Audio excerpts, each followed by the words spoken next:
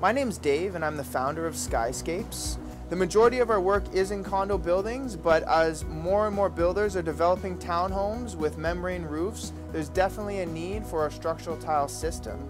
That system is mounted on pedestals, which are great because they disperse the weight over the roof's membrane, ensuring there's no sharp pressure points or contact between our support and our decking and the roof's soft membrane.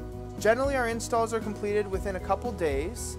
With the average condo balcony being 100 to 200 square feet, that's a project we could complete with about 1 or 2 guys in a single day. We're quite happy to try new things. As far as patterns go, generally there's no additional cost, as it's just laying the tiles in a different configuration. Depending on the product line you choose, whether it's a structural tile or whether it's going to be our click-together deck tile system, would depend on the amount of weight. You can hold up to the weight of a hot tub on either system.